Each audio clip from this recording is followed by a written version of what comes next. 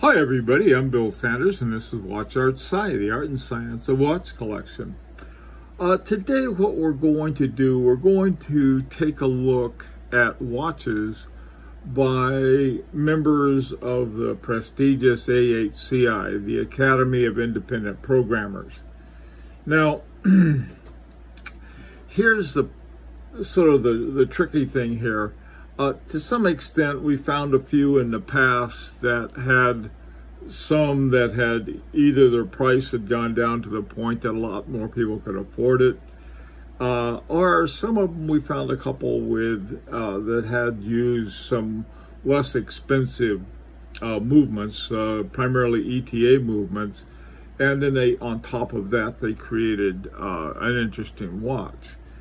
And so what I want to do is to take a look at sort of going through some of these AHCI members who also have what I'll call sort of more affordable watches in addition to the ones they have that are thousands and thousands, even hundreds of thousands of dollars. So we're going to start off with the Paul Gerber Synchron. Paul Gerber is one of the AHCI members, and his outfit or his shop is in Zurich, Switzerland. And this particular watch is called the Synchron, and it's 42 millimeters. It comes in a titanium case, and the new price on these is 48.75 Swiss francs, which is about the same as $1. And looking at this watch, you may or may not like the style of the dial. I happen to like it. It's a very clean dial. It's got huge lume on the even numbers and the hands, and it's a super luminova. Anyway, okay, well, you're looking at this, so I said, well, it doesn't look like much. Here's the thing that got me about it, though. You turn it over, and here it has 3 gold rotors, and I've never seen anything like that before. I mean, most rotors look like a sickle, they're just back and forth, but these 3 are synchronized, and I'm not sure how they work, to tell you the truth, but each one of them is, and they wind together, and it could be that with the smaller ones that they work better and something like that, but I'm really not sure. The movement is synchronized triplet, 18 karat gold rotor, and the basis of the watch is a 2824-2. And if you look at the where they all connect, there's a gear that Paul Gerber put in for winding the watch, and they all touch on that. Now, to me, this is something you're not going to find in your everyday watch. I mean, it's a lot more expensive to put in not only gold rotors, but 3 of them rather than putting in 1 and just, that's the end of it. So this is one watch. Now, I saw one on Chrono 24. I think it was for $2,888. Having a master watchmaker with a watch like this, I think would really be cool. So at least it would be for me. Okay, moving right along. Now, we had talked about Vincent Calabrese earlier on a previous video, and primarily how he became involved and how he helped create the AHCI. And this is one of the watches that he had. Again, this is for the more reasonably priced. It's a Wandering Hours watch, and it has an optical effect as well. And the company that he has is called Nouvelle Horlogère Calabrese, and our NHC. If you're looking for one of these, you can also look for NHC watches as well as under the name of Vincent Calabrese. this one I really like. The wandering hours, what you have is that you get the hour and it's in a little bubble with a pointer, and it has a number in there, and that's the time, and then it points to the minutes. And so in the example there, it's 5:50 or perhaps 5:49. And I thought, wow, this is a very cool watch. Now this is 7,600 Swiss francs. It's not cheap, and it does have an ETA 2892 A2 in it. But I'll tell you, it's just, I mean, trying to find a watch with wandering hours by a top watchmaker, or any watch maker. I think Gorilla had one that was, they had one something like this. It was more of several different wandering hours or wandering numbers on it. Okay, now this next, for some reason, Bernhardt Lederer has skipped my attention. And I'm always looking for something new with watchmakers. And one of the subscribers had mentioned him to me. I thought, oh heck, you know, find out about this guy. And he's one of the AHCI members. And I found this one watch that I just think is extremely cool. It's called the Quartet. Now, oh, by the way, too, he has a thing called BLU, which is for Bernhardt Lederer Universe. It's one of the names he likes to use as a business name, perhaps. You know, one of the things that we had talked about before, when Daniel Roth, his company was owned by Bulgari, and they sort of phased him out after only a very short period of time, and then finally took his name off of any of the creations he had anything to do with, and he had to come up with some other kind of name. And I don't know whether Bernhardt Lederer had to do the same thing with, and Vincent Calabresi, but sometimes you'll see these names, and why not just call it, you know, well, it could, some things get problematic. Okay, well, let's look at the Quartet. Now, the Quartet has 4 indicators on it. Up at the top, the subdial with the Roman numerals is the hours. In the middle, the little stick hand is for your seconds. Then you have a retrograde minutes, which I just love. And then you have, also at 6 o'clock, you have the dates in triplets. Some people say, oh, you know, how come you have all 3 of them together? Quite frankly, I like it. The Parmigiani watches have the same thing, and I've always liked it because it sort of tells you what's next. Like, you know, if you know the month is 30 days, and you're looking at the date, then you can take a look at the next date. Now, I would imagine on unless you have a perpetual calendar, this little calendar that's with this watch is one where you're not going to have that. So if there's only 30 days, you're still going to have 31.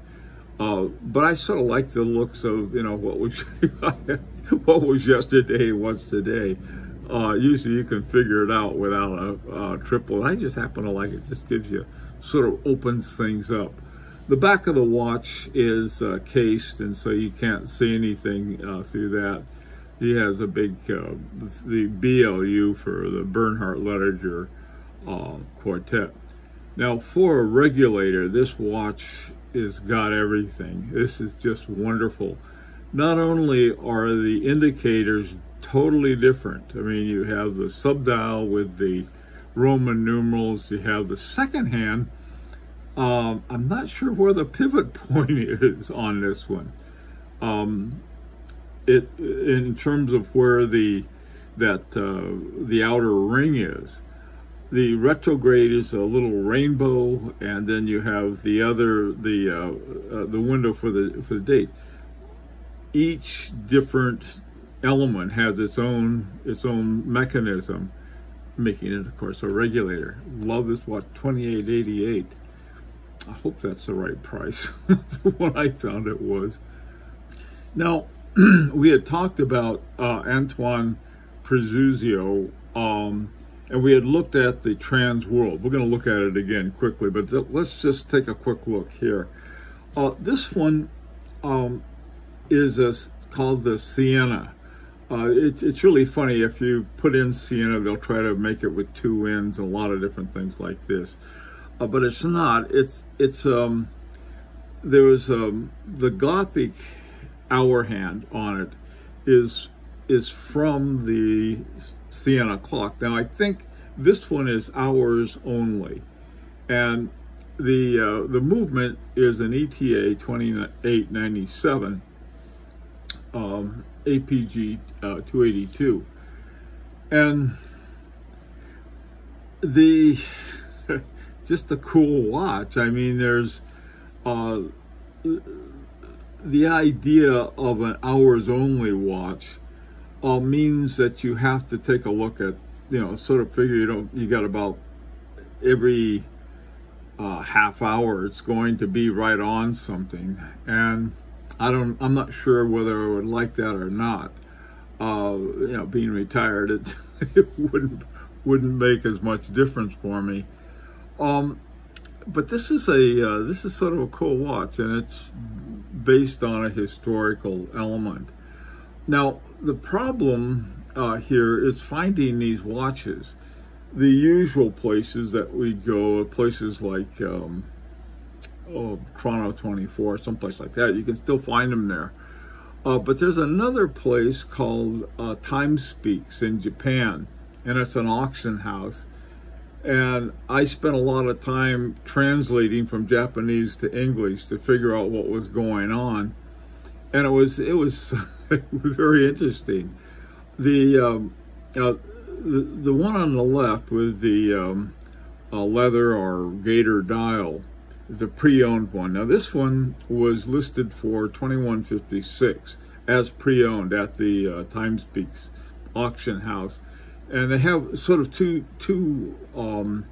they'll have two numbers. They're both in yen, and you have to translate the yen to euro or dollars or pound sterling, whatever you use. And the one on the left is, I guess, a current bid, and then the one on the right is that if you want to get it right away. And so this is, if you feel comfortable and getting these from Japan, I would have no problem with it. Whether I get it or not is another issue. I mean, not because I like it, but rather whether it get delivered after I have that one problem with that. Now the other one, the one on the right with the metal bracelet, beautiful bracelet, and this is a new price of 6,500 Swiss francs on that. Some of these, this is the creative people. The most creative people I know are not the best business people. There are exceptions. I think that F.P. Jorn is one. I think Kali Hutenlanen is one. But some of these other guys, I sort of wonder about it. The AHCI, I would, if I had a voice in that, which I do not, I would say, look, guys, why don't we have an AHCI website and we can sell our watches there? And they could each have a little section. You just go down and pick the brand you want, and then you could open up and have the prices there. And it's not rocket science, and believe me, online is more and more businesses are going online. The pandemic, of course, sort of underscored the importance of that. But with the Antoine Prezuzio, they were another place they have them is in Russia. What? And Antoine's in Switzerland. We can't buy them from Russia because of the EU and the United States problems with Putin's behavior, and so that sort of shut that out. but you know, there's no reason I can think of that they couldn't put up a website somewhere and just boom, right out through the website. Okay, enough of that. I don't want to get started on my opinions of watch websites. They're pretty bad, though. I mean all of them, just about. Okay, well, enough of that. Like I said, now this last one is the one we've already looked at, with the again, the ETA 2897, with the blued screws and a number of other things that'll bring up the quality of the watch, the world time zone, Earth projection moving around. This watch is very, very cool. 4520. Now, like I said, also they don't have a website. You just order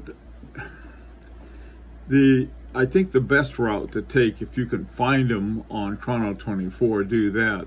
Otherwise, you can deal directly with the watchmaker and send them money, and then or wire it, and then they'll send you the watch. I don't know if that's the most efficient way to do it, but I suppose they don't like having to spend money on the extra money that it costs to have on Chrono24. Like I said, I got my opinion about that.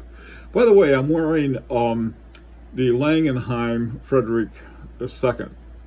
And the reason I'm wearing this is that Marco Lang, who made this watch, is the current president of the AHCI. So, on that. Well, listen, this is the time, I think, for watch collectors to have some fun with these things. Go out and do some digging and find out what else you can find. And I went through, and most of these guys have something like a list with the amount that it costs. They even tell you what the base of it is. Others of them don't, or they have sort of this crazy thing. So my advice or my urging is go out and find out about it.